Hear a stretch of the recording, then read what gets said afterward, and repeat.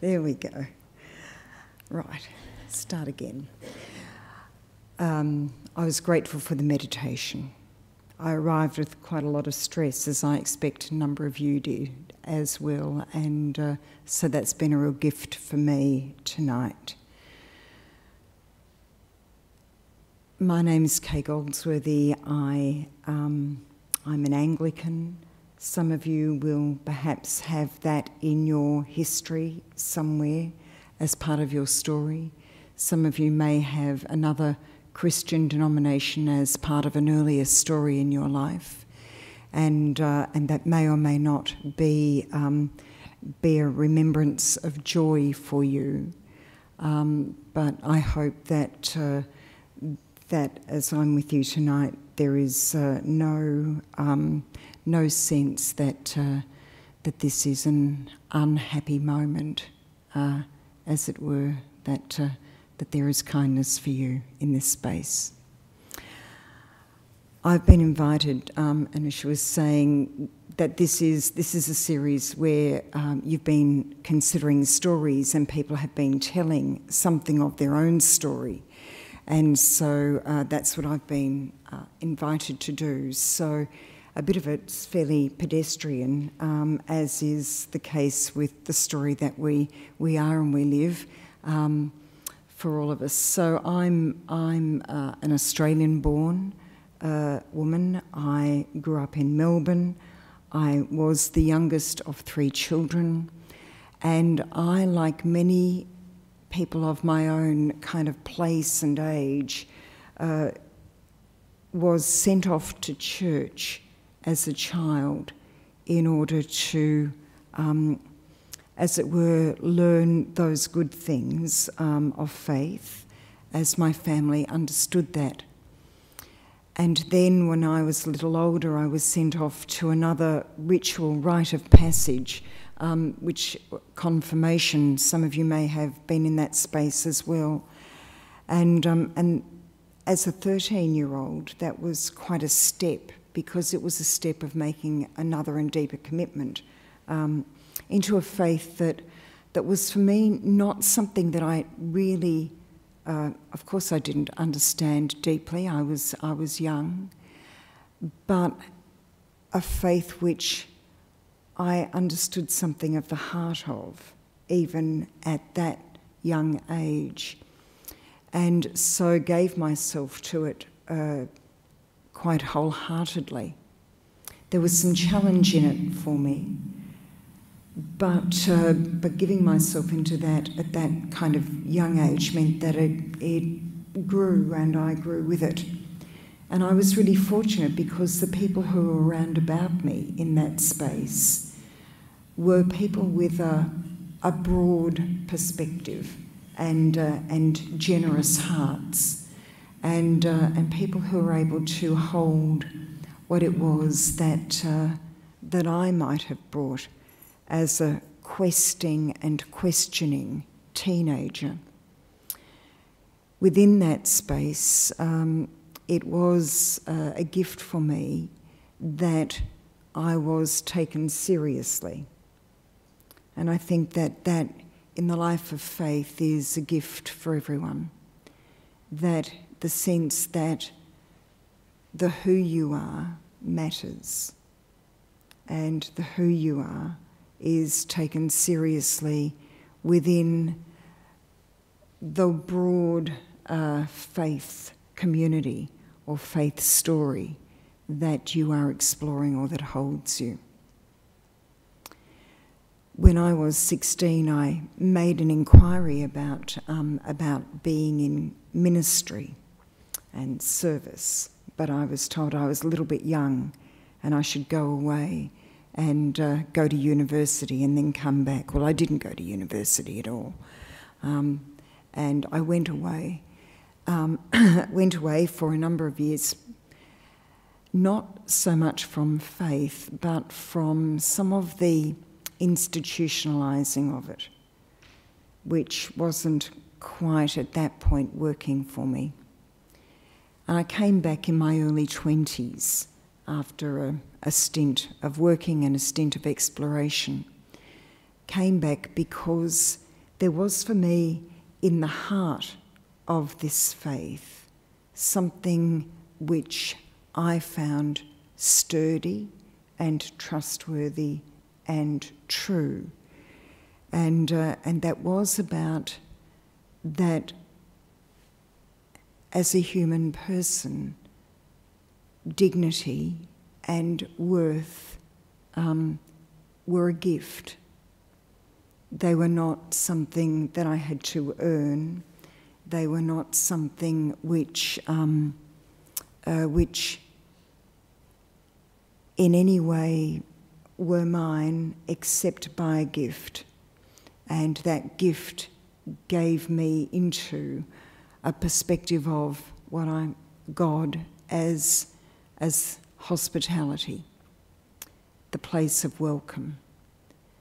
And so that story, that narrative, that theology of hospitality has held me and nurtured me and encouraged me and been a way in which I have tried to also respond and live out the faith that I have. A hospitality which says, because you have dignity, because you are of value, because you are, not because of what you are or what you achieve or who you are or what you have done, because you are.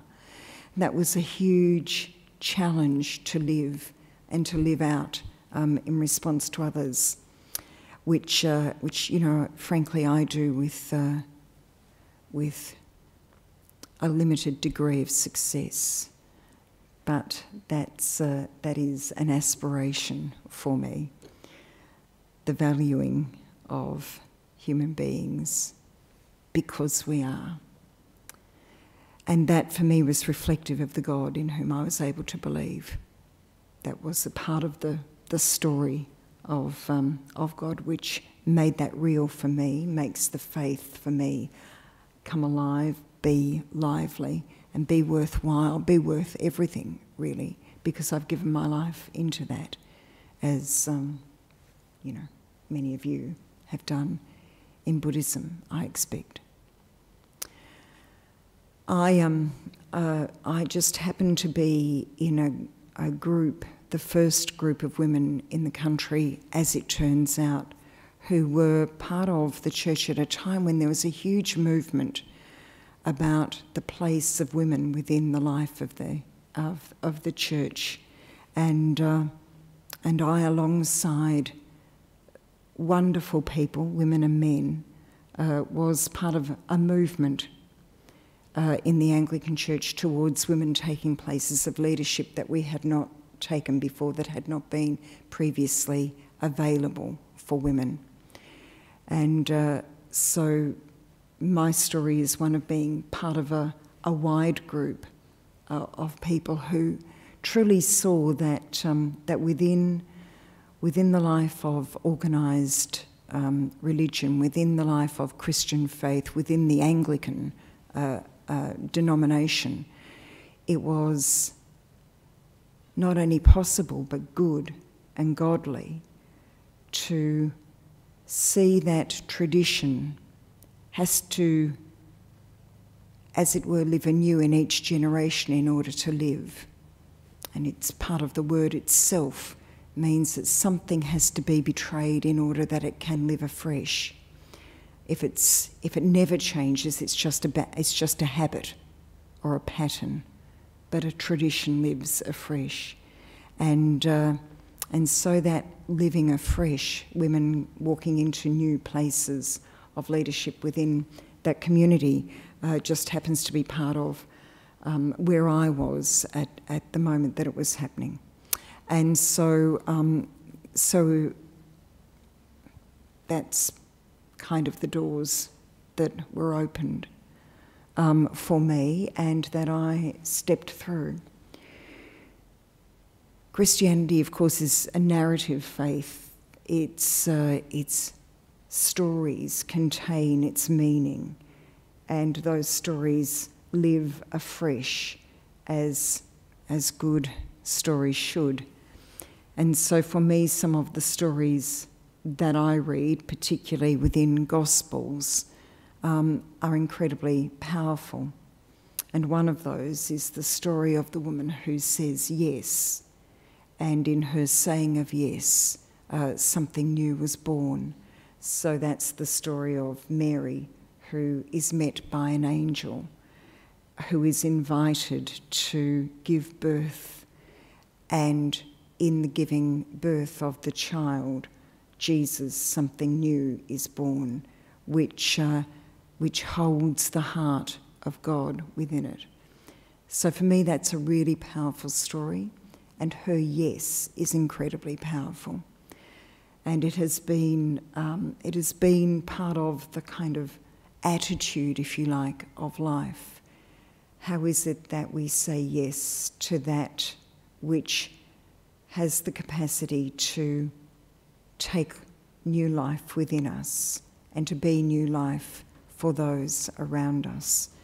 And a life which is, I keep saying good, but actually that's a biblical word, and it really means full and possible and overflowing. How is that possible? So that's been a part of an attitude that I have wanted to embody and to pursue. It isn't always easy to say yes. Surely you know that. It is not always easy to see yourself in some new way, some new space. It's not always easy to come to an understanding that in fact you are someone who is capable of saying yes to that which is new, which is presented to you, to that call, if you like.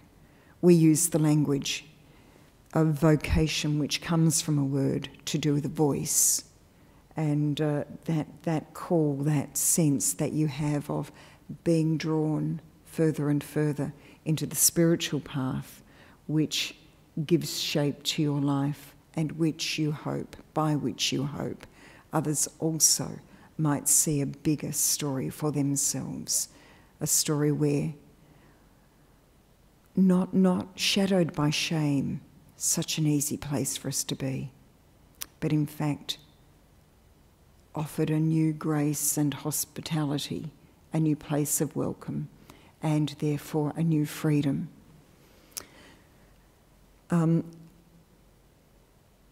I came to Perth, I was living in Melbourne. I came to Perth in 1988, quite a long time ago now as it turns out, and worked in a school as a chaplain for a number of years. And it was a girls' school. It was lovely to be in a community for the first time in my working life in the church, where I was amongst women, girls and women in the main, not amongst men, because of course the leadership of the community I'd been in was all male at one point in time. So that was a new experience. In 1992, the first group of women in Australia were ordained as priests in the Anglican Church, and it happened here in Perth, and I happened to be part of that group as well.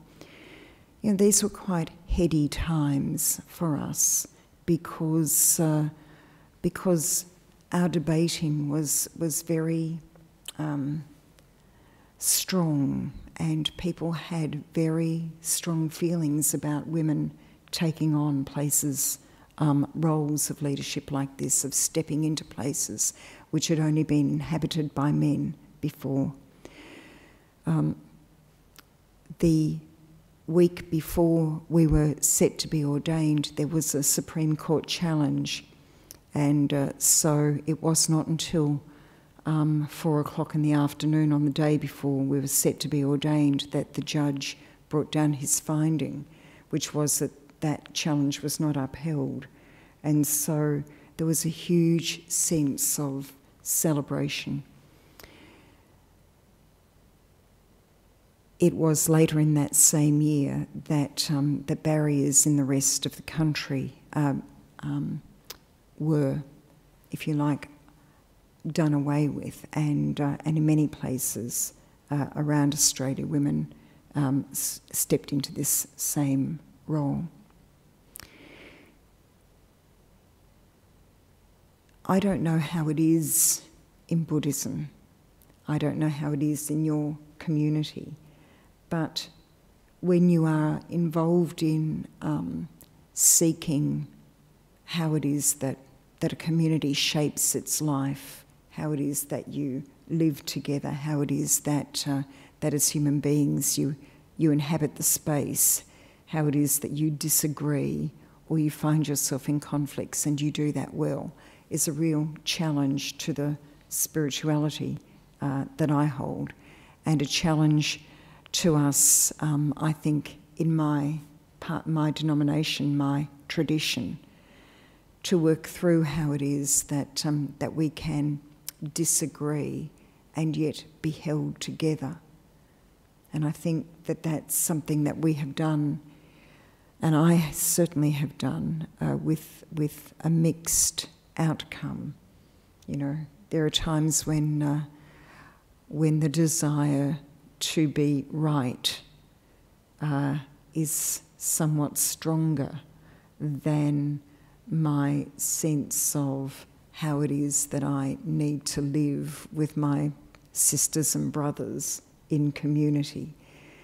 That the sense of how it is that I am at peace with people who are so very different in the way that they respond to the Christian story from me is somewhat of a challenge. And the seeking again and again of a kind of spiritual place of calm and of peace, a place of wanting to do that which the teachings of my religion speak of, the quest for not only receiving as I require it forgiveness, but actually being gracious enough to offer it as well, especially when that's really, really hard to do, is a major challenge in the very simple teaching of a spiritual path, because effectively it is a spiritual teaching, it is a simple path, the path of loving, which empties itself and gives everything. That's the heartland of my faith. A love which gives itself away for others. That's an easy thing to say and a not so easy thing to do.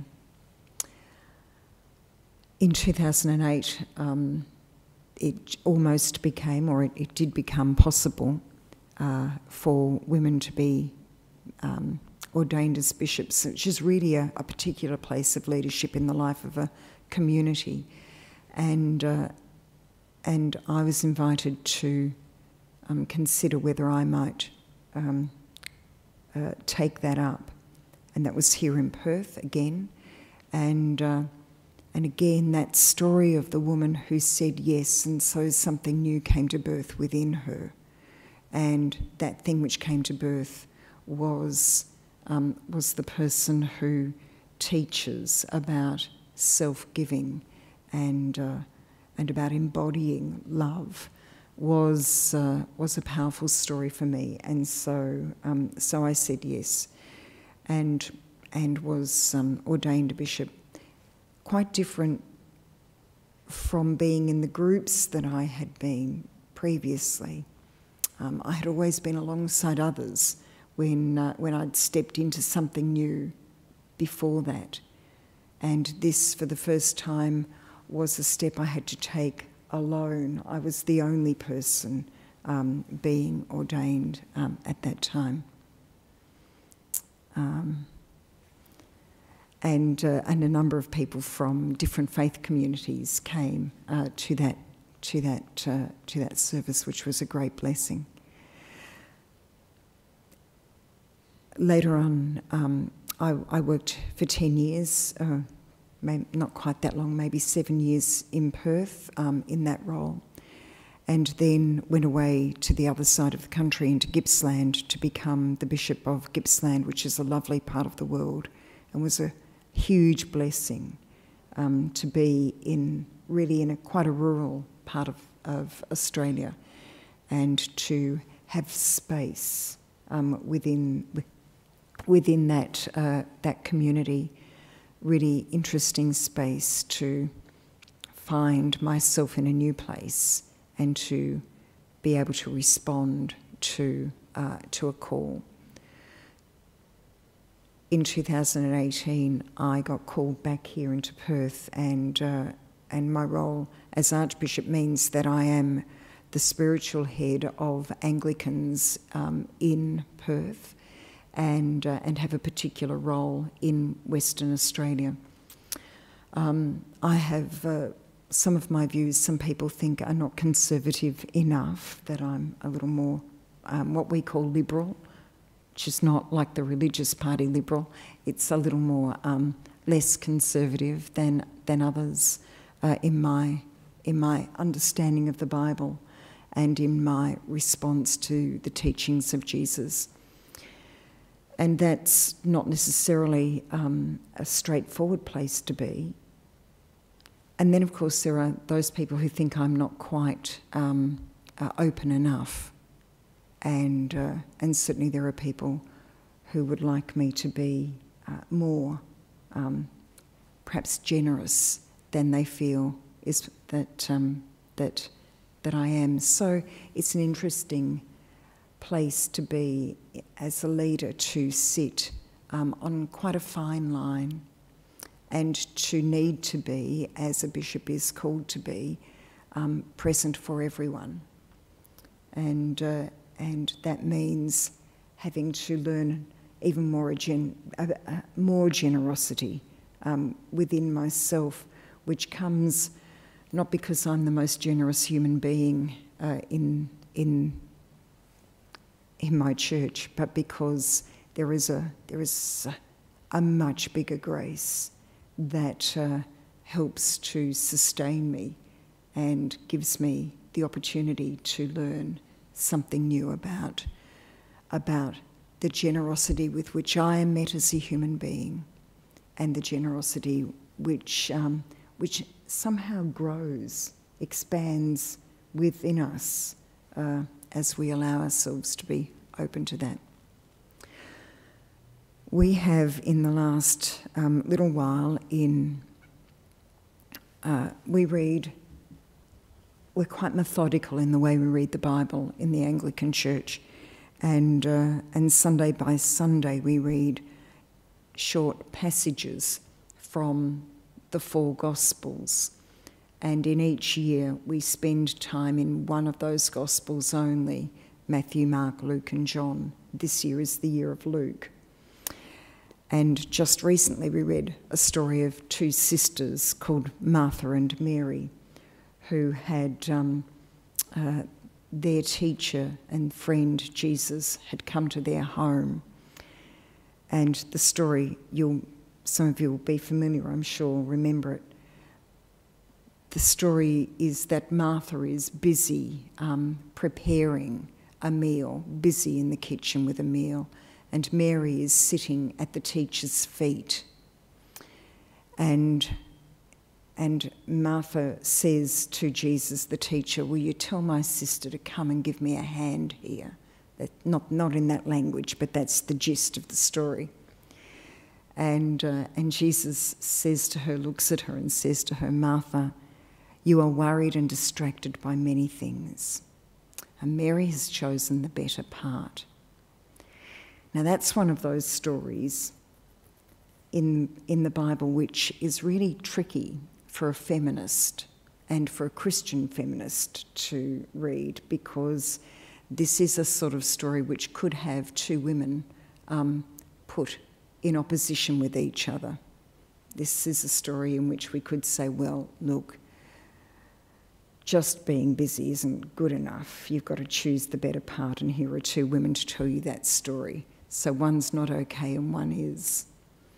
The reality is that within the story, the person who sits at the teacher's feet and learns is described as the one who chooses the better part. But what's so liberating in the story is that the posture which Mary, who sits at Jesus' feet, takes is the posture of a disciple, the posture of someone who comes to the teacher to learn. That was a posture only afforded to men. This is a story which says, you are allowed to take this space. You are allowed to sit in this place. In the language that story is written, the words worried and distracted have at their root two separate things.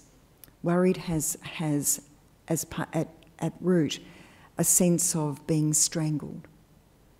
And my own experience is that when I am worried, I do feel unable to kind of move. I do feel a bit bound up. I don't know if that happens for you, but worry is the thing that you just go around and around and around in the same kind of place. And distracted has within it, at its root, a sense of fragmentation. And certainly for me, when I am distracted and worried, I'm both going around and around and around, and I'm fragmented. You know, I use the language. I'm all over the place. I don't know where my head's at. You know, I use the kind of language that does this. This story offers an image around being able to be free from those things and coming to a place of learning from the teacher and being allowed to inhabit that, of being able to put away the categories that others have had for you and being able to be liberated into a new place. So that story has had some power for me in recent times, and I don't know how you sit at the feet of teachers, how it is that you take a posture of learning, but I hope that you are liberated into it in your own way and place. I've talked for probably half an hour, and that's more than enough, I'm sure.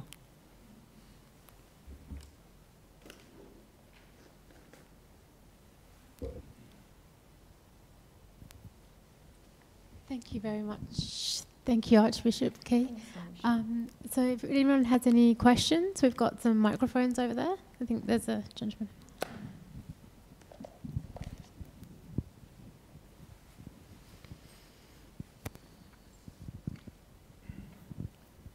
Firstly, thank you, Archbishop, for your teaching. The intention of my question is not to be accusatory or resentful. It's genuine curiosity. My brothers and I had what could only be described as a hellfire of childhood. It was brutal. We were shuffled off to Methodist Sunday school and then later to a Presbyterian all-boys school. So it wasn't a rollicking, good, fun start to my spiritual life. As an 8-year-old in Sunday school, I prayed to God for some relief for myself and my brothers. That relief never eventuated. As an 8-year-old, I was totally confused by that and disappointed. I wondered how a being, a God that embodies love, couldn't comfort an 8-year-old innocent. And so from that point on, I started questioning. I later on became an atheist. But then I studied science and practiced science. And as a scientist, I believe that you can't be an atheist. You have to be an agnostic, because you just don't know. So I remain agnostic. I'm agnostic about some aspects of Buddhism as well. So why did God ignore me? Why did God allow an 8-year-old child to suffer? I know that's a pointed question, but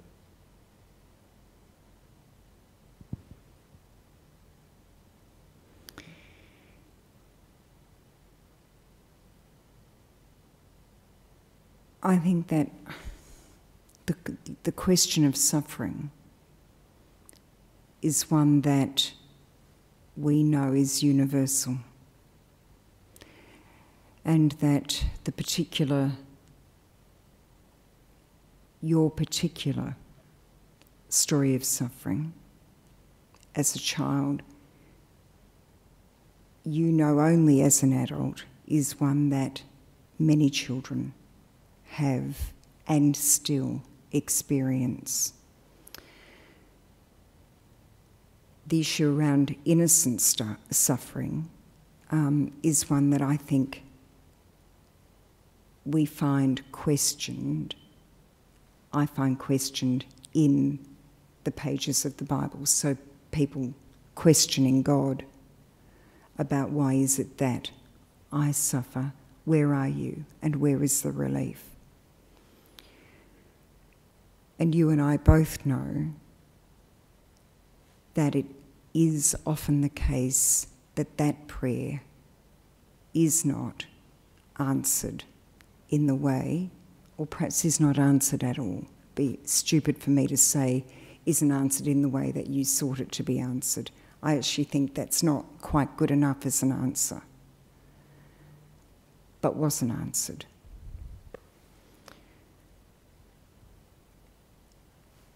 And still somehow for you, agnostic is how you're able to describe yourself.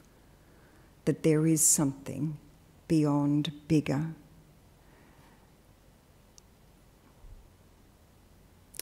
within that and within your humanity. I would hope, I really do hope, that there is the possibility for you to be able to see where both the guilt and the shame should reside. Because what I do know is it wasn't you.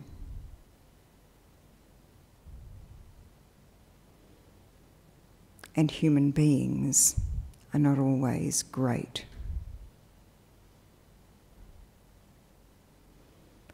I hope for a better way, a much better way of being able to speak of that which I call God, that which is beyond, and to reflect that in the way that it's lived. I'm sure that's not going to a deal, because those things that you've merely hinted at are profound, and they touch the very, very essence of us.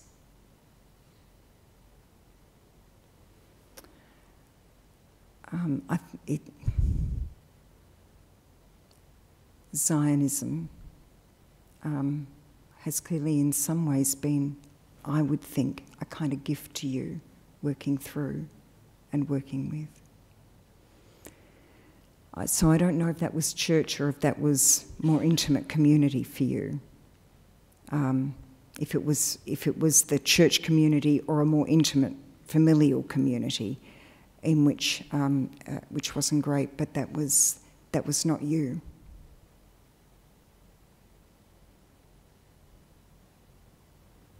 Thank you.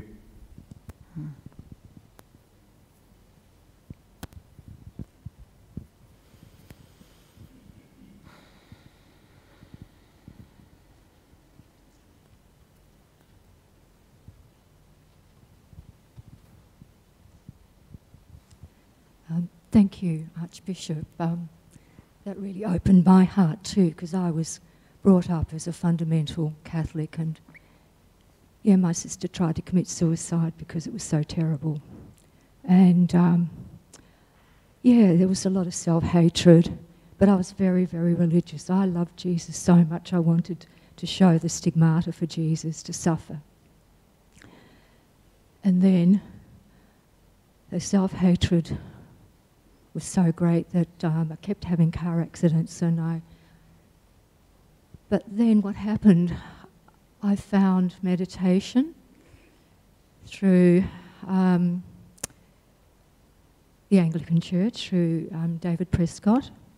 That started, and I was always interested, I was always with yoga, always. I loved the divine in the yoga and the union, the nature. And then I found the Eastern religions, and then I've come back and I realised that this self-hatred transformed to love for all religions, for all beings, for all nature. And so I am so blessed that that beginning transformed me into the universal mind of all things, of oneness. And yeah, I'm so grateful you're here tonight. Thank you. I'm glad you found that space.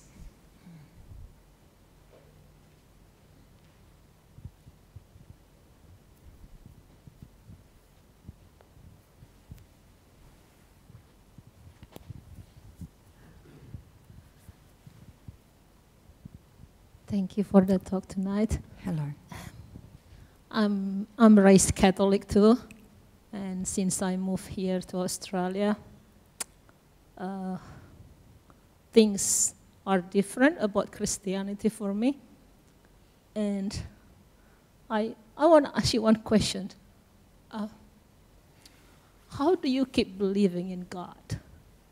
I mean, like, after I learned few things about history, I come to realizations about nonsense about God.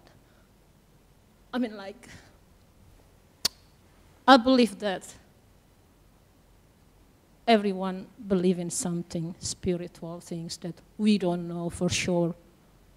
The beginning of the life, it's science still try to find out.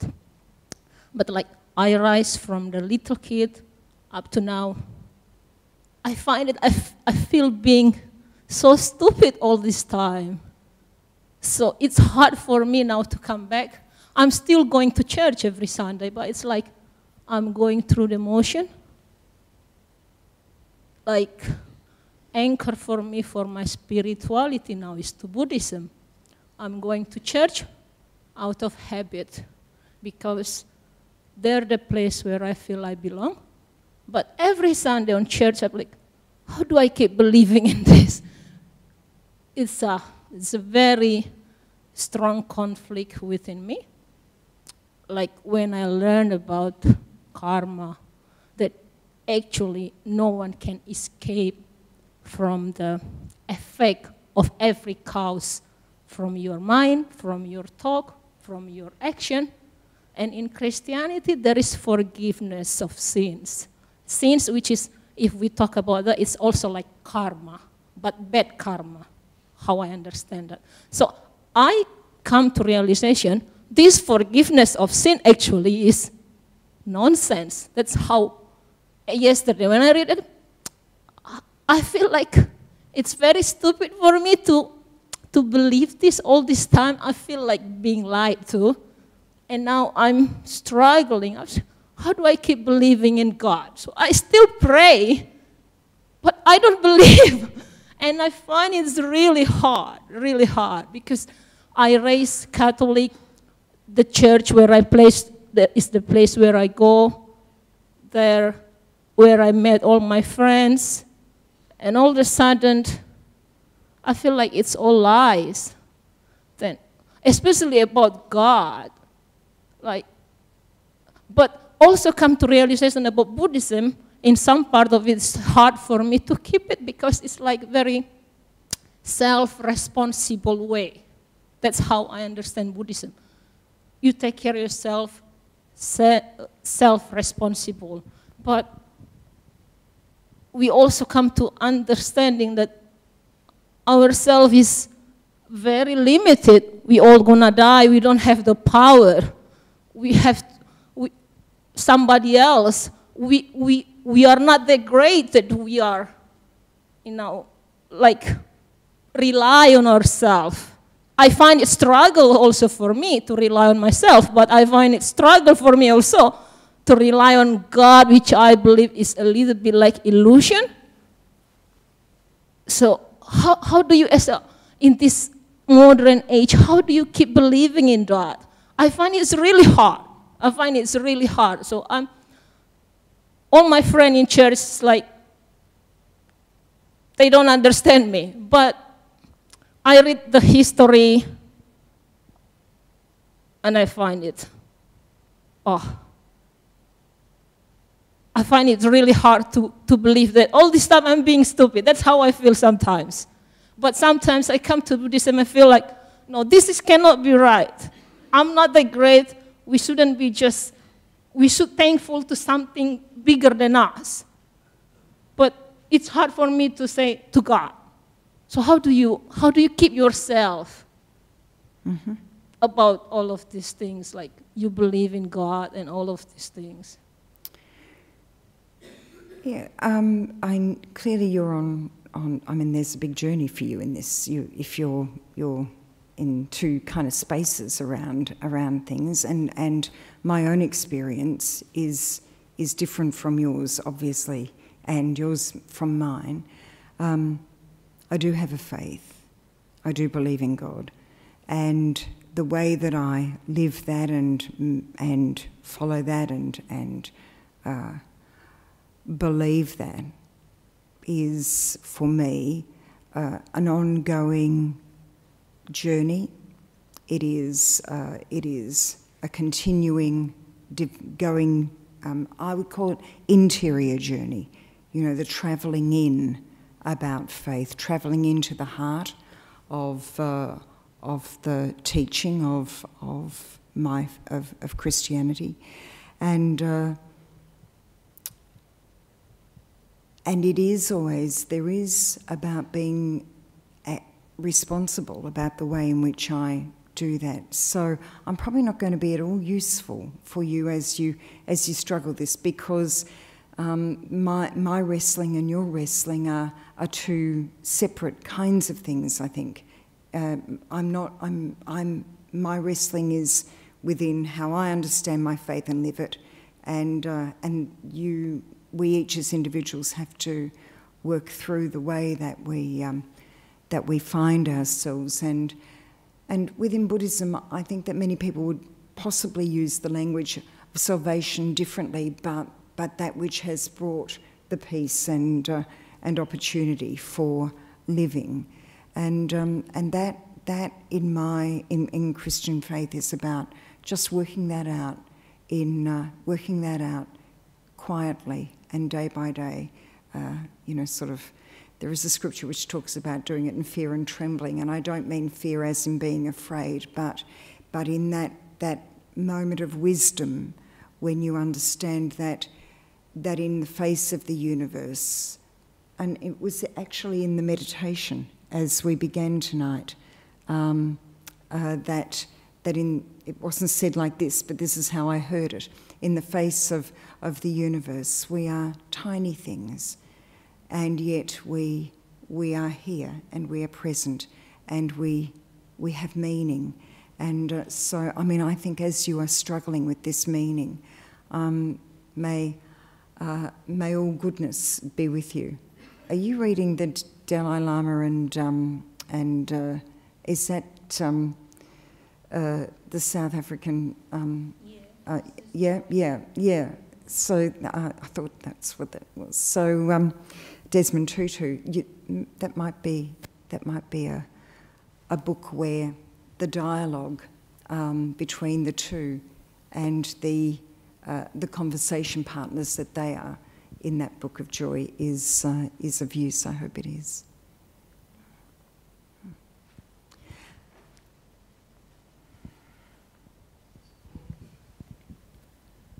Thank you, Archbishop. Hi. Hello. I don't actually have a question. I have a lot inside. I can't quite verbalise it. But have you ever heard of Joel Goldsmith? Of? Joel Goldsmith, a Christian mystic from long ago? No, I don't think so. Okay. Because I think the only question... Hang on. I listen to a lot of his work, which is God's used often a lot, all the time, and the interpretation of what God is. And I suppose what I could ask you is, how do you define God? Besides that,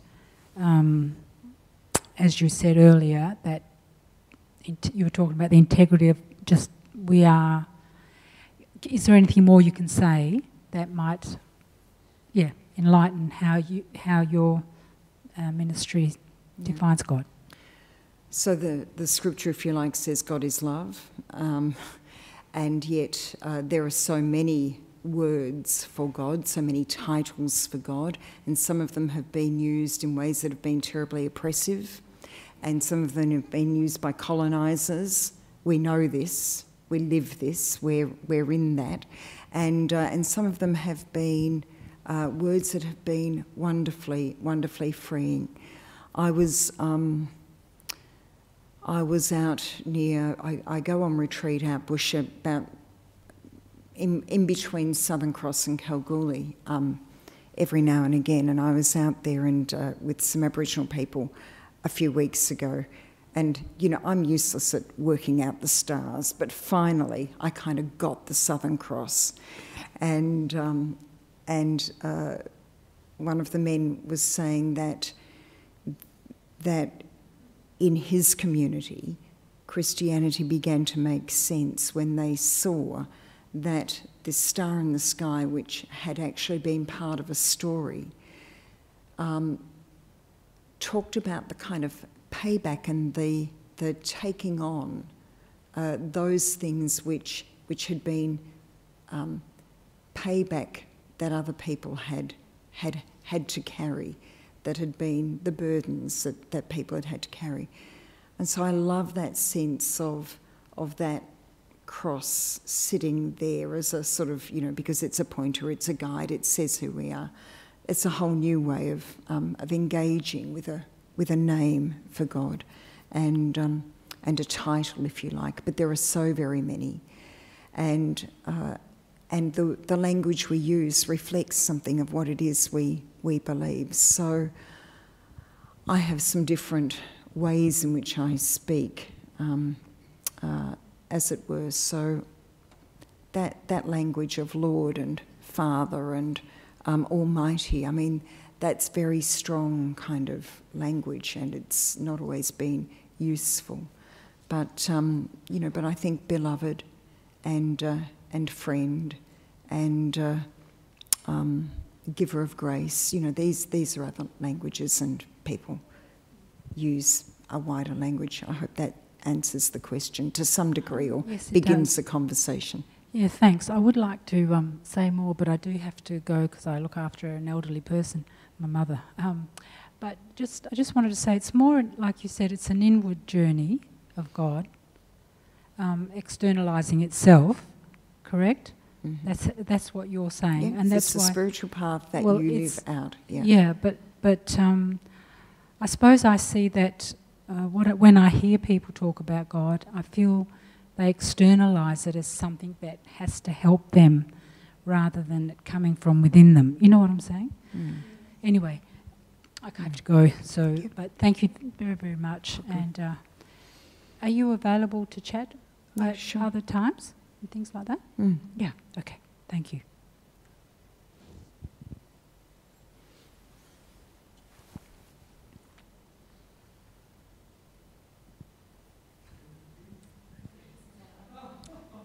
Eddie has to give a comment.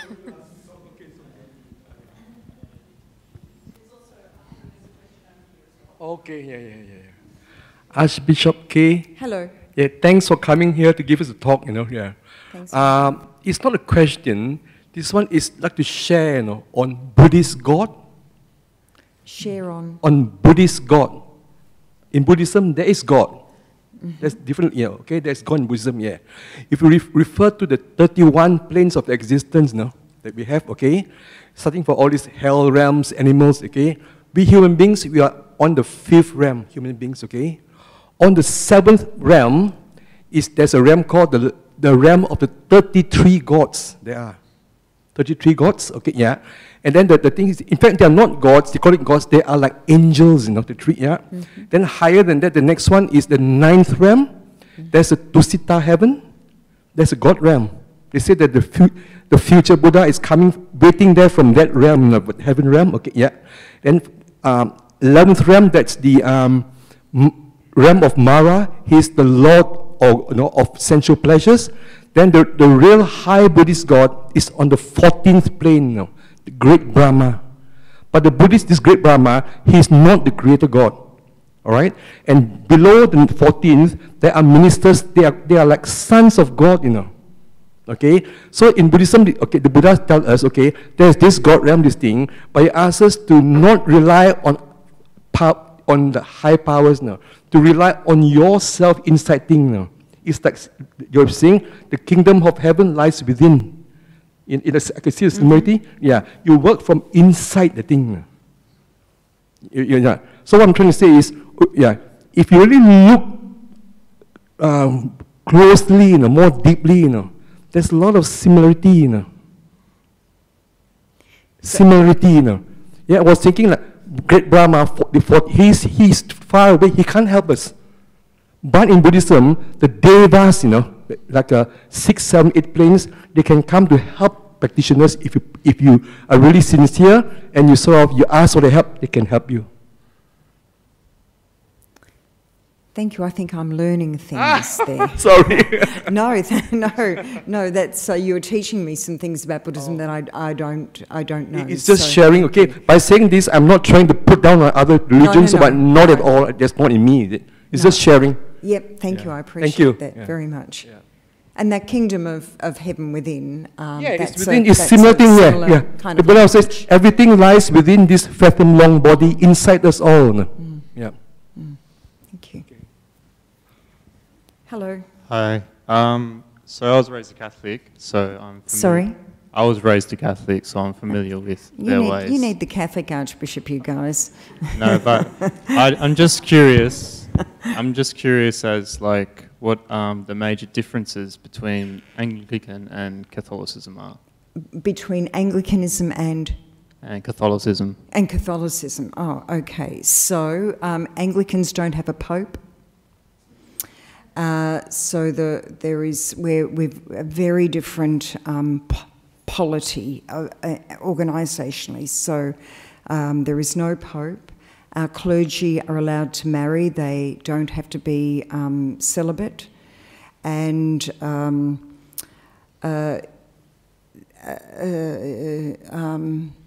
the teachings the same? There are many similarities, and there are some things that would be distinct. So there would be different emphasis in that the Catholic Church teaches in its doctrine, and distinct differences between the two. So really, the Anglican Church came about in the 16th century.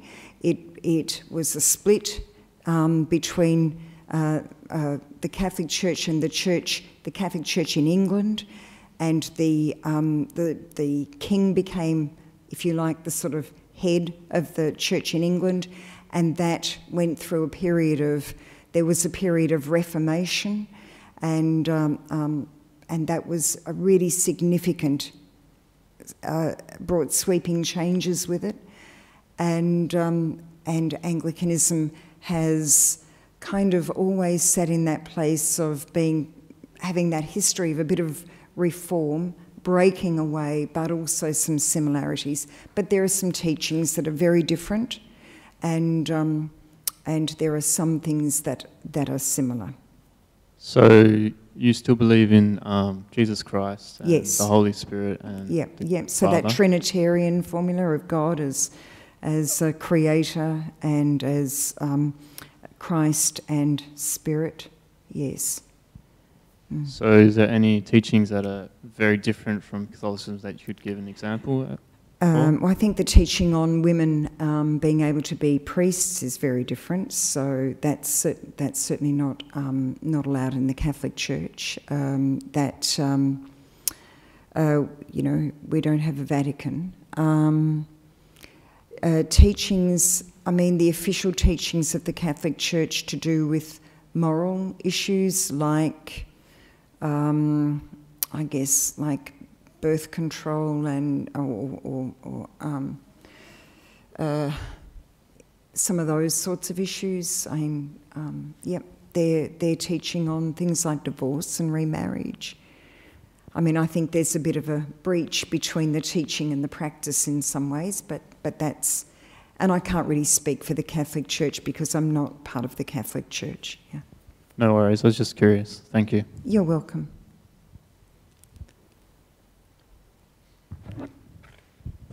Thank you, Archbishop. I think we kept you long enough on a Friday night. I was really inspired by your talk. Thank you so much. I think, that there's a lot of similarities between sort of the teachings here and like the warmth and the kindness and the compassion you extend. So thank you very much once again for your time. And we hope we can invite you again soon. Thank you, Anusha. That's very kind of you. I really appreciate your welcome and the grace that you've given. Like 9 o'clock, still here, and and that's really lovely of you. I'm really aware that that Buddhism, I think meditation has been a space in which people for whom organised religion, organised Christian religion, that when that has not been a good space, this kind of space has been healing and welcoming and a place where people have been able to reconnect, if you like, and I'm very aware of that and very aware of the things that have come to light in the last few years through those issues in the Royal Commission, and that has just been absolutely shocking. And it should never, ever, ever have been part of the story of a religion that speaks of its heart as love. But there it is, it has been. And so I am aware that wherever I go, I meet people who may well have been hurt, worse than hurt, in some way through the actions of somebody who is part of a church, of their history. So I hope that my presence has not for you been too painful if you are one of those people. And I do want to say that, I mean, I can't speak for any other church but my own, but I am so very sorry if that has ever been your experience. Okay, thanks.